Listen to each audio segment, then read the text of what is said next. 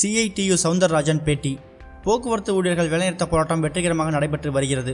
95% பேர் போக்குவரத்து ஊழியர்கள் வேலைக்கு வராத சூழலில் அரசு தனிப்பட்ட முறையில் ஓட்டுநர்களை பணியமர்த்தி உள்ளனர். அமைச்சர் அனைத்து கடனையும் அடைத்துவிட்டதாக பொய் கூறி வருகிறார்.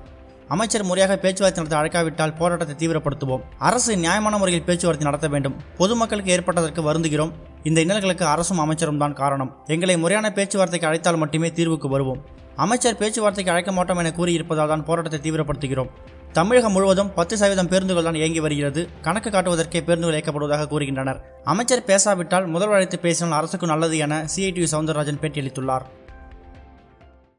மேலும் இது போன்ற செய்திகளுக்கு இணைந்திருங்கள். பிரிட்டன் தமிழ் தொலைக்காட்சி.